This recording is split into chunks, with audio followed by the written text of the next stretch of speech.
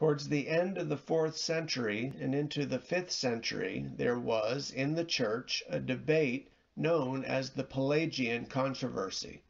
A British monk named Pelagius took exception to a written prayer by Saint Augustine, Bishop of Hippo in North Africa. Augustine prayed this prayer. He said, "O God, command what thou wouldst, and grant what thou dost command."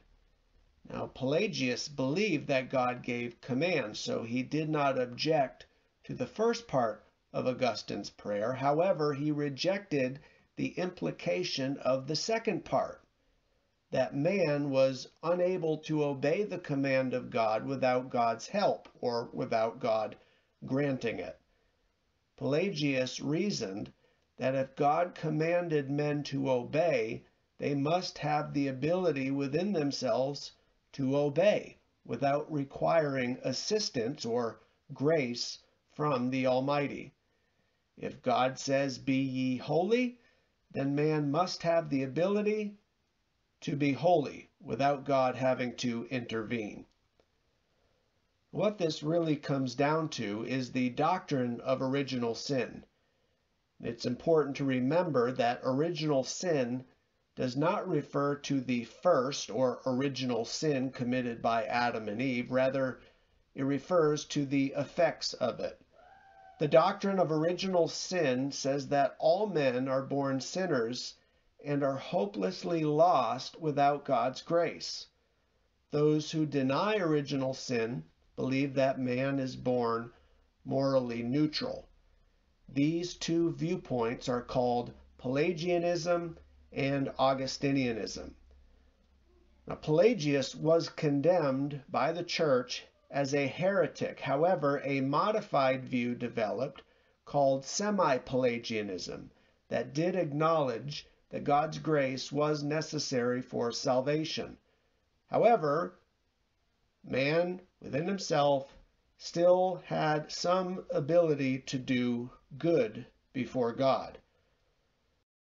Later on in church history, this developed into what is known today as the Arminian versus Calvinist debate.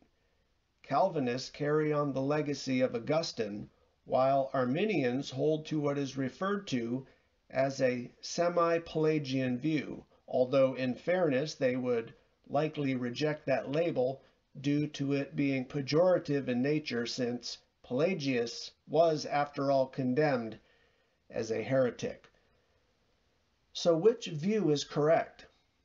The answer, I believe, is made clear in the 2nd chapter of Paul's letter to the Ephesians.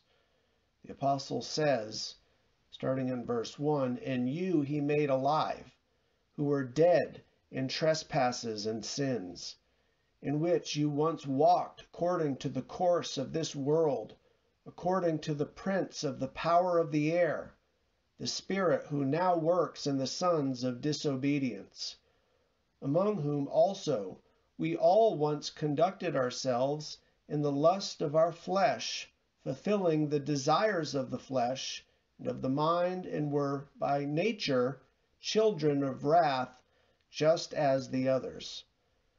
But God, who is rich in mercy, because of his great love with which he loved us, even when we were dead in trespasses, made us alive together with Christ.